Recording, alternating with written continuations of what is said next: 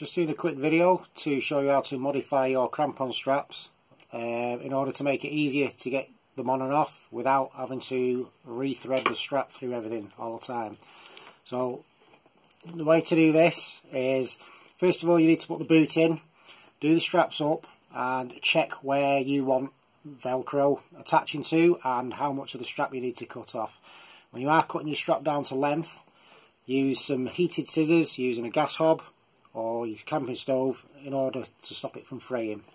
What I'll then do is, while it's on the boot, mark with maybe some chalk or something where you want the Velcro.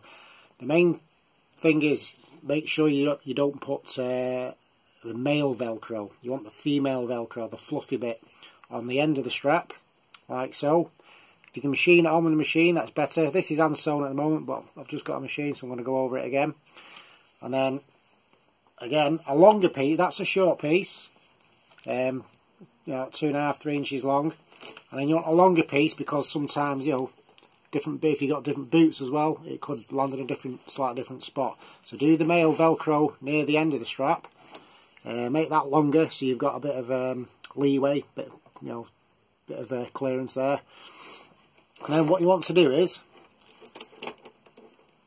best thing first to do is to do it while you're on the boot, but because the boot will get in the way, so I'll just show you what I'll do. So you just feed it through at home, while you're at home, in the comfort and warmth of your own home. You're not wearing big bulky gloves. Just do that.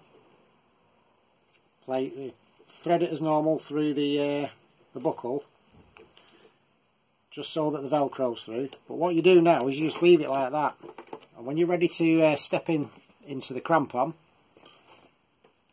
it's nice and slack, so you can get your foot in, step forward, clip your boots on, pop the crampon onto the boot, and it's on. All you've got now to do is to pull this end of the strap. Make sure you've got it nice and tight.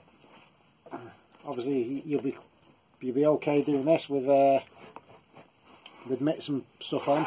The only bit of feeding you have to do is through there, but there's quite a gap there on the plastic bail. So just pull it up, pull it through, back through there where you've just put that one. And then you've got, when you've threaded it the right way round, which if you've got the boot in it you will thread it the right way around properly, is just press the Velcro down. Contrary to popular belief, the Velcro doesn't actually fill up with snow and ice. You know, once you've got it on, as long as you've pressed it down and you've got good quality Velcro, buy good quality Velcro, don't scrimp. If you're going to do this, you might as well do it properly. And job done. And there you go. A lot easier. And then all you have to do then, when you want to take the crampons off, is pull it through, pull your little tab, slackens. All you're doing is slackening the strap off, you're not taking it out. So slacken it off, leaving the Velcro in there, pull it through. Now what I do is I actually use this, it's a bit difficult, you don't want to break these adjustments here on the clip, so I use the strap, pull down and unclip, and the crampon's off, but you've still got the strap threaded through. You're not having to re-thread it next time you put them on.